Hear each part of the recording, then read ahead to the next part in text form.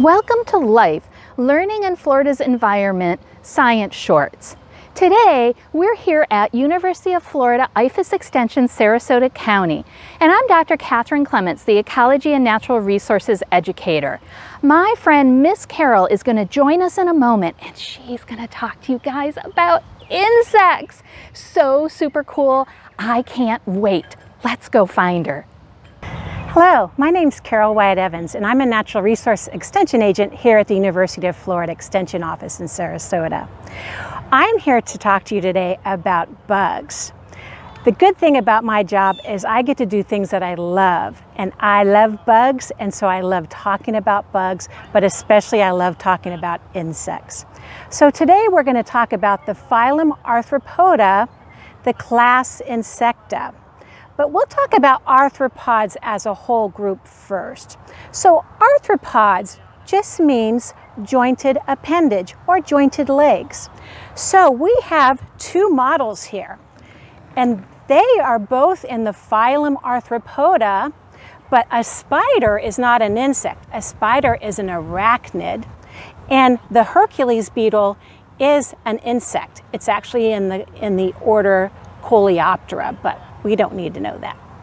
So when we're looking at these arthropods, we notice that they both have jointed appendage, right? So if you look at here, arthropods have the jointed appendage.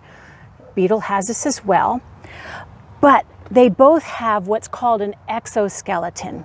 So when we're looking at these insects, their skeleton is actually on the outside of their body versus it being on the inside, like we have ours on the inside as vertebrates. So they both have jointed appendages, they both have exoskeleton, but the difference is that the insect has antennae, so spiders don't have antennae. Insects have antennae, but they also have wings. Wings sets insects apart from all the other phylums. So when we look at this beetle, they have these hard outer wings, which is called the elytra, and then they have these inner wings. These are the flight wings, which actually fold up, and then the elytra comes down and protects those flight wings. They also have, I forgot to mention this, when you're looking at them, they have a circulatory system, a digestive system, and a reproductive system, just like us. So both of, or the phylum Arthropoda all has those systems. So the thing about wings, I want to spend a little time about wings. Wings make insects special because wings allow them to fly, right, and disperse and go to new areas. They also allow them to get away from predators very quickly, okay? But wings are only found in the adult stage of an insect. So when you're looking for insects, you're going to notice if it doesn't have wings, that means it's a baby or an immature stage. So we've talked about their body characteristics, right? Let's move on to how they reproduce, right? So we can put them in two different categories. So one is called incomplete metamorphosis. I know it's a big word. So you're going to hear either incomplete or maybe gradual or simple metamorphosis. And what that is, something like a praying mantis has an incomplete metamorphosis. So incomplete has 3 stages of its life cycle. So it goes just from the adult stage, it lays eggs, right? So this is a big egg case. And then we have the nymphs. So these are the immatures. When they break out of the egg, they look just like the adult, right? So these are like little mini-me's. So this is a baby praying mantis. So when it grows up, it's going to look just like its parent, which it already does look just like its parent. The thing about incomplete metamorphosis is both the adults and the nymph or the baby stage both eat the same things. So they stay in the same environment and they actually compete, right? So they compete for the same food source. So that is incomplete metamorphosis. Now we move on to something called complete metamorphosis. Most of the insects have complete metamorphosis, and one of the most common ones that we know of is the butterfly.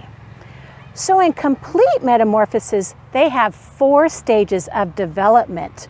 So they go from the adult stage, they lay their eggs, so here are the eggs, and when they hatch out, they're larvae, right? And what do we call a larval stage of a butterfly? We call it a caterpillar, right? So what happens when it grows from this little tiny stage, this is with all insects, when they go from these tiny stages, even if it's an incomplete metamorphosis, when it goes from this tiny stage, it has to grow in order to become an adult.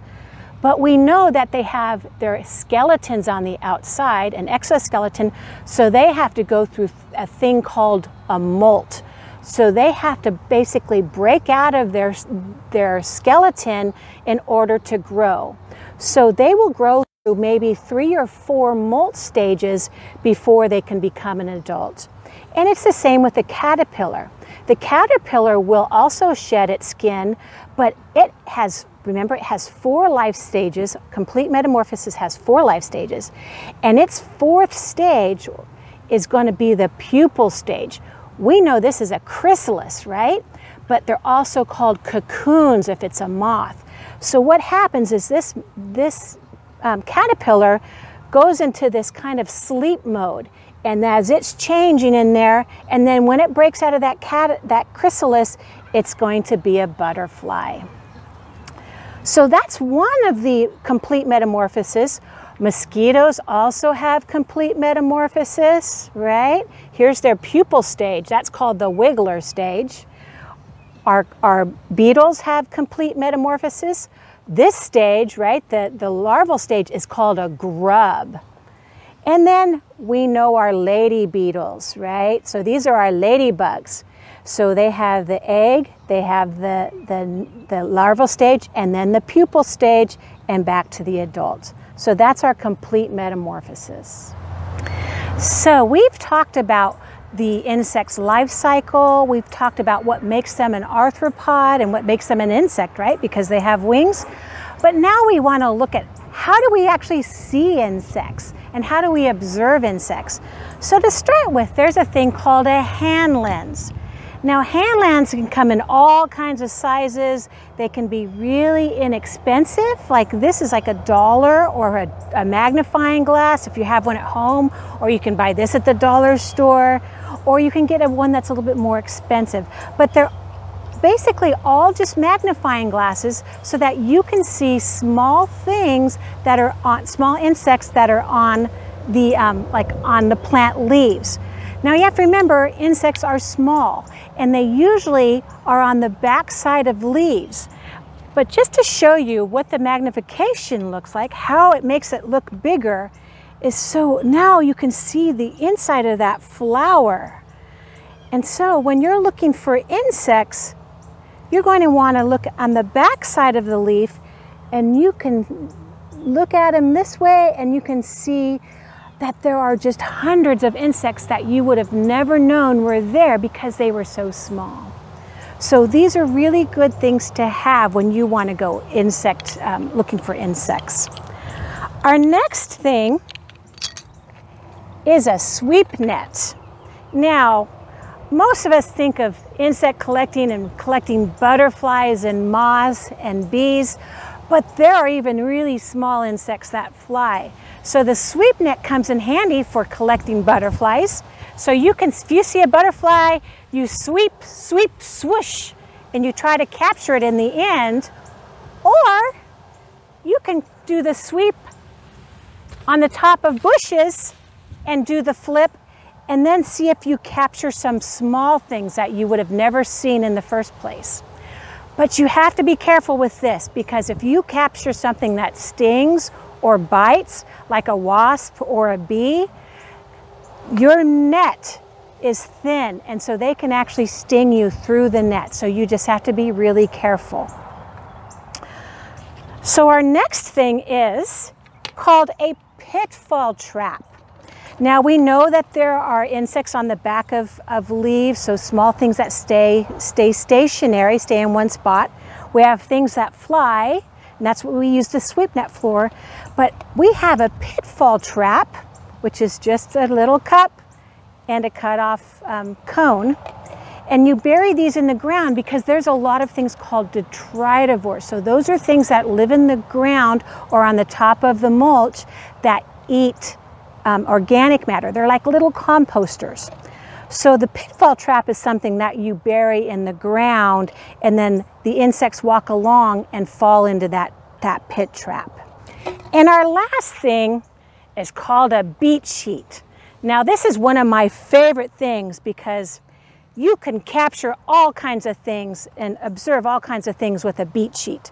Now, I bought this beat sheet, but you know, I have used a blanket. I have used a sheet from my bed. So you can use anything as a beat sheet.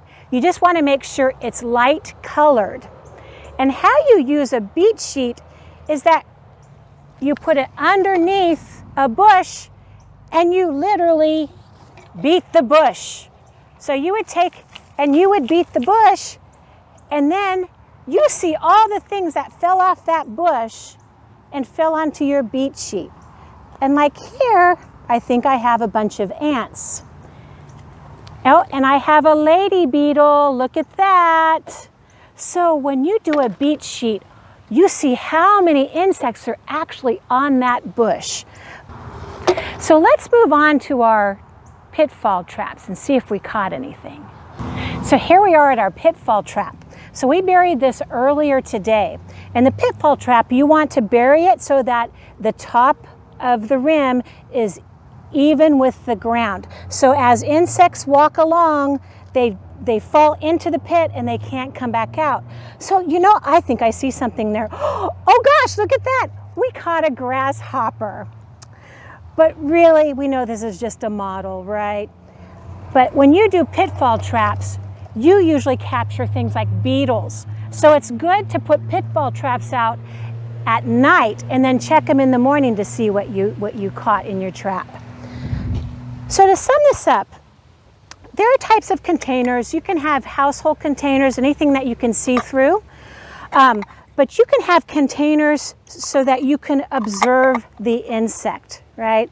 So you can capture the insect, put it in your container, count its leg, look at its body parts, look at its wing type, right? Both of these, oh, sorry about that.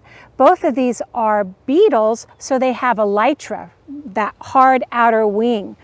But once you look at them, you've done your observations on your insects, then you're wanting to set them free. You want to let them go.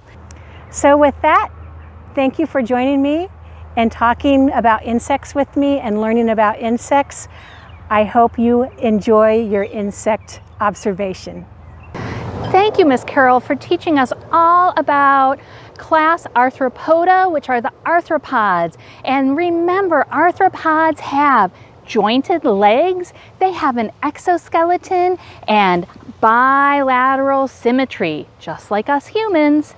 And we learned about class Insecta, and what makes insects so unique among the arthropods is that they have wings. And then Miss Carol told us all about incomplete metamorphosis, which is when an insect has 3 parts to their life cycle, 3 stages. The adult that lays the eggs, and then the nymph, which looks just like a miniature form of the adult.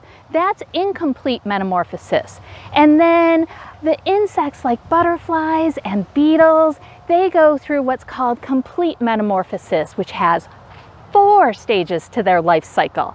They go from adult that lays eggs to a larva, which looks different from the adult, and then the larva will make either a cocoon or a pupa and change into that beautiful adult version.